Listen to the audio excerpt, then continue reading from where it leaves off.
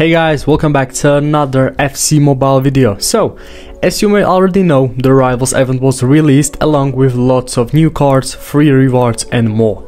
So, make sure to write me your thoughts on this event and your favorite cards. So, the main thing we are going to look on today's video is the free icons of Maldini and Zanetti. As you may know, the event is divided into a few sections. We have one main section and then lots of different rivalries or derbies. And these sections have its each currency and rewards as well. But the main part is two paths on the same rewards except for the last one.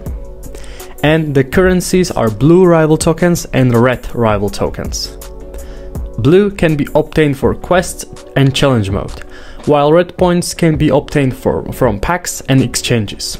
For each final reward of 92 rivals icon, you will need 1000 points, which is not that easy. Here's a small guide on how to get points.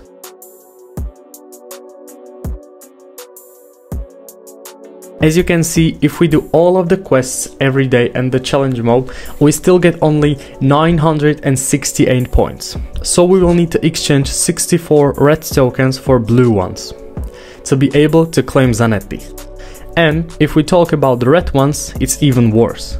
If we do all of the weekly and daily exchanges from the event, we will get only 500 points. So rest of the points needs to be from the packs.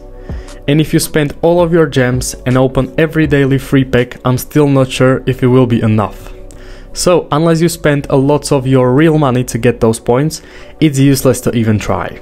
So for free-to-play players, here is my advice. The final reward of Maldini 92 on left back is not so good as it may seem. Maldini is a great center back but not full back. So we had lots of great left backs in the store relatively cheap.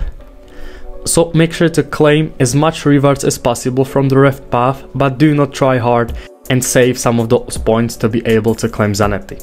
And trust me, this card is much better as a fullback.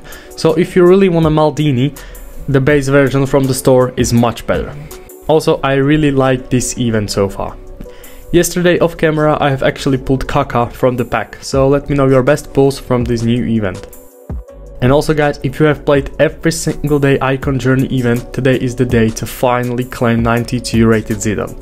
But as I was mentioning in all of my videos from Icon Journey, by the time we will get 92 rated Zidane, he will be useless. And I stand by it, because 94 store Zidane is relatively cheap for today's store, and we have much better camps in the game already.